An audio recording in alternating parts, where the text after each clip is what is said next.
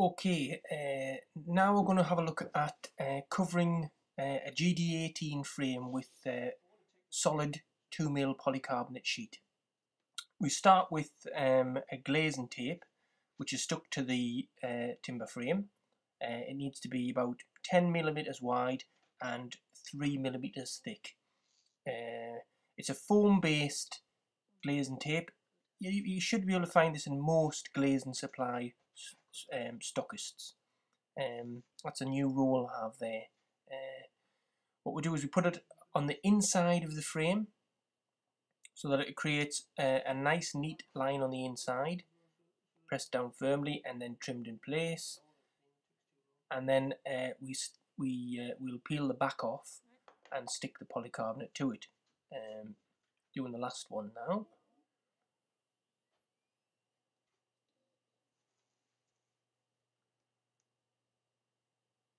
There's 103 frames like this in a typical GD18 type dome, so there's a bit of work in it.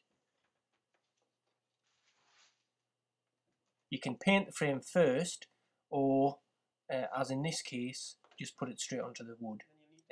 The modern glazing tapes have a really good grip, so that they will grip on painted wood or not painted wood.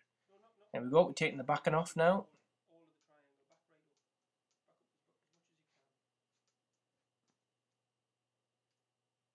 If I can get a hold of it.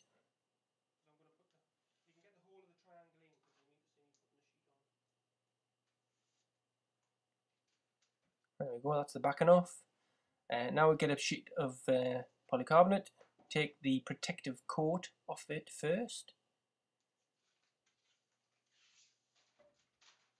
and then stick that down on the timber frame. It's better to take the white side off. There still is a protective one on the outside, but it's like a slightly opaque. You can just see it there now.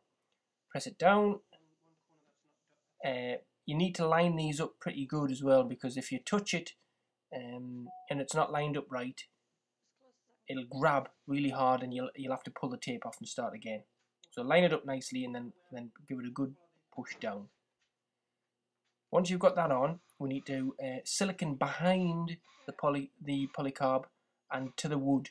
Just see it there now. I'm pushing in the silicon in behind to the tape. This makes a nice neat square line, and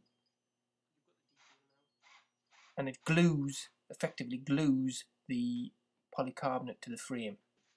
You can see as well that the polycarbonate's a slightly bit bigger than the actual frame. We're going to trim that later, but for now, until this is dry, this will take maybe a couple of days to cure.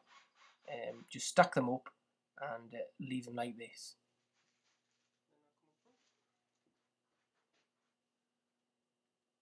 There we go, and this is the last one. It doesn't take long. You'll need to make a angled bit for your silicone gun, because if you put it in on a round bit, it just goes everywhere. So cut an angle one, and that's you done.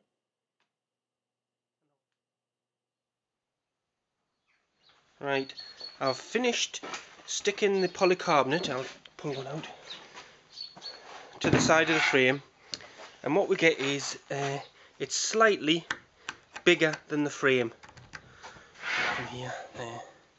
It's all neat and tidy. We still have the cover on to protect our polycarbonate, but it's all stuck and solid there now. What we do next, I'll just put this back, is I've set the saw up with a plastic cutting blade, and it's set so that we take a little tiny, I'll try and line that up for you, little tiny sliver and a little tiny cover off. What this does, I'll show you when that's been done, is there you go, it takes a little tiny notch out, but it also evens up the polycarbonate, so it's just about 1.5 mm there, 1.5 mm smaller than the wood frame.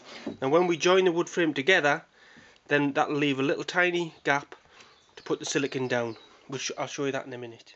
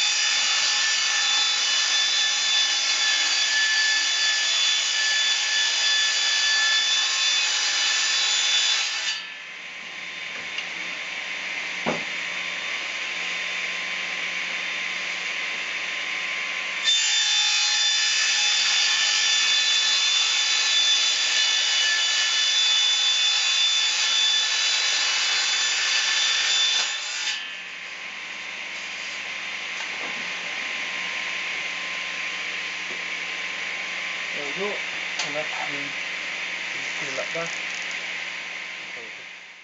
Right, have our finished triangles stacked here.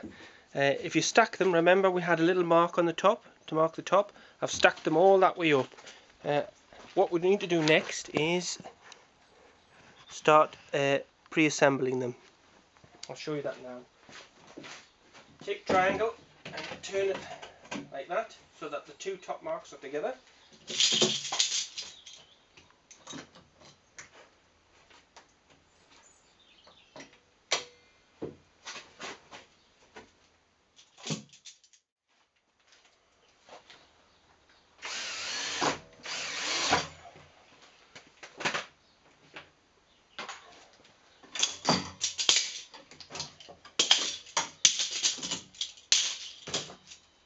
There we go, one complete half hexagon.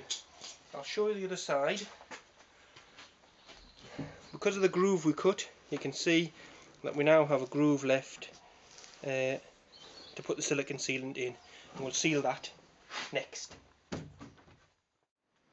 Right, I've assembled most of the panels now, and what you do when you join them, you're left with this gap here. And what you do is you put silicon, fill the gap with silicon, and then tool it off flat. I'll show you over here. It doesn't matter if you get a little bit on the, because we've got plastic covering that, so when we pop that off, it leaves a nice straight black edge like that.